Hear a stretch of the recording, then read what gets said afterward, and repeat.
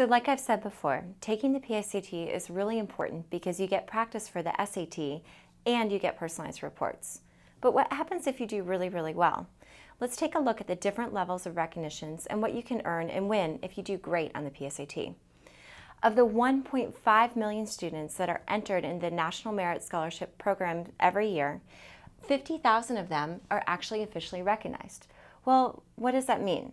What the National Merit Scholarship Program does is they take the 50,000 highest scorers and they give them recognition. Now, do they just get a letter in the mail and say, congratulations, you're recognized? Well, sort of. They get that in addition to the fact that the National Merit Scholarship Program actually officially commends and recommends these students to 2 colleges of their choice. Say, for example, that you're interested in applying to UC Berkeley and Harvard, and you're a recommended student. What the National Merit Scholarship Program will actually do is they'll send letters of recommendation to those colleges that will hopefully give you a leg up on the admissions. Now, what happens if you do really, really well? Of the 50,000, approximately 2/3 advance on to the next level, which is commended students. The top 36,000 are really just taken by score. They don't take into account any of your GPA or your extracurricular activities. It's based solely on score.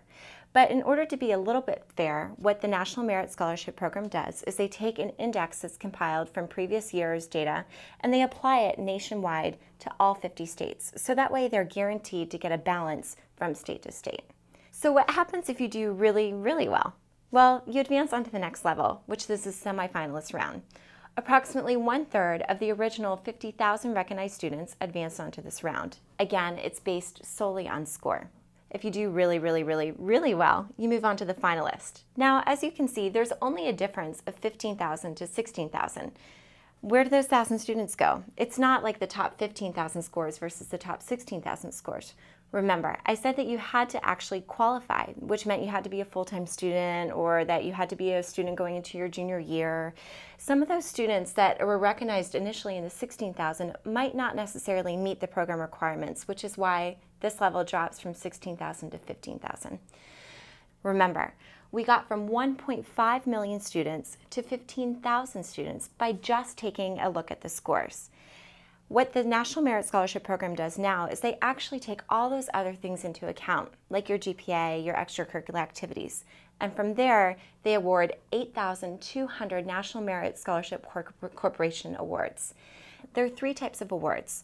The first is a financial scholarship of $2,500 to the college of your choice, and approximately 250 students earn that. The other 2/3 of the awards are sponsored by either corporations or by colleges. Those awards can range anywhere from $500 to, I don't know, $10,000.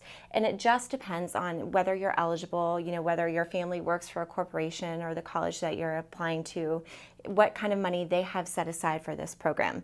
The fact of the matter is that it's really important to research it and to look and see if you do get to this level, what types of corporations and what sorts of colleges you can actually earn financial incentives through.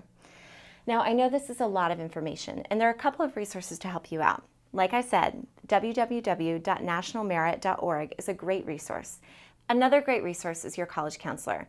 Not only do they work really closely with the National Merit Scholarship Program, they've also coached hundreds of students on this process and can probably answer most of the questions that you have. So the bottom line is that you can't lose when you take the PSAT. At the very least, you'll get valuable practice for taking the SAT. And at best, not only will you get recognition for the college of your choice, you'll also get money to help you attend.